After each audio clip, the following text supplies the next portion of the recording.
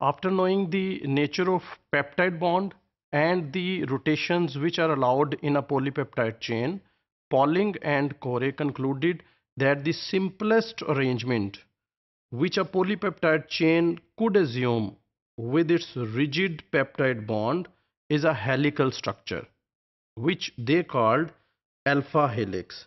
So, in a alpha helix, polypeptide chain is coiled around an imaginary axis. So, there may be an imaginary axis.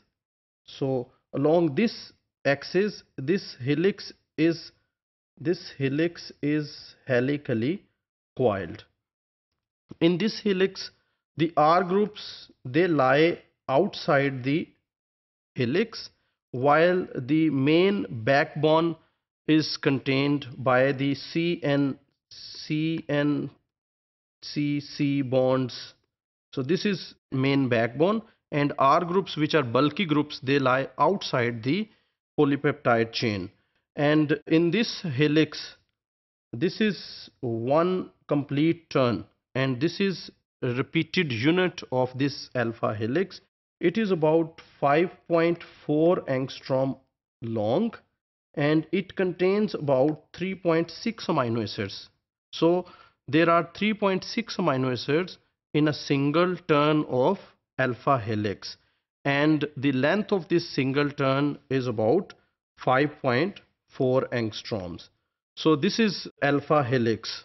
The helical twist of the alpha helix found in all protein is right-handed. What is meant by right-handed?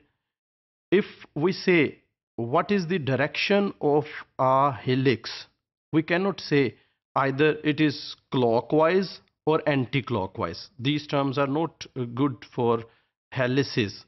We will say it is right-handed coiling or left-handed coiling. So this alpha helix in the proteins is right-handed coiling.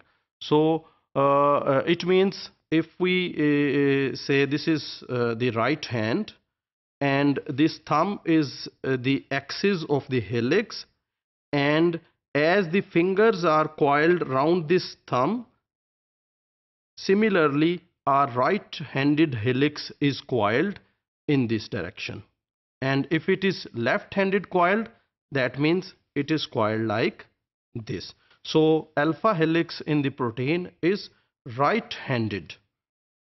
The repeating unit, as you saw in the last slide, is a single turn of the helix which extends about 5.4 angstroms and includes about 3.6 amino acids along the long axis of the helix.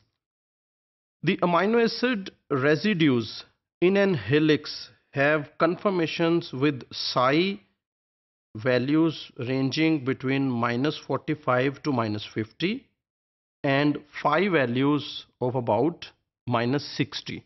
So in the helix, peptide bond is rigid, that doesn't rotate, but the other bonds adjacent to the peptide bond, they rotate, and the values of their angles, that is psi and phi, this is given here. And helix makes optimal use of internal hydrogen bonds. So in this way, by using maximum potential of the hydrogen bonding, this structure becomes stable structure. So in a helix, almost all the amino acids are hydrogen bonded with some other amino acids. As you can see in this picture, the nitrogen contains hydrogen. A hydrogen is attached with the nitrogen. Similarly, oxygen is attached with a carbon. So a hydrogen bond is established between amide hydrogen and carbonyl oxygen. So these two amino acids, one amino acid this and the other one is this. So these two amino acids are linked together through hydrogen bonding. So all the amino acids present in this helix, they all are hydrogen bonded. So this helix uses the full potential of hydrogen bonding of the amino acids, and normally one amino acid is making a hydrogen bond with the fourth amino acid next. So first amino acid will make hydrogen bond with the fourth one, second amino acid will make hydrogen bond with the fifth one, and so on. So in this case, all the amino acids are hydrogen bonded, and this structure becomes very stable structure. So as you know, alpha helix is one of the prominent structures found in the protein molecules. So about 1/4 of all amino acid residues in a polypeptide chain are found in alpha helices.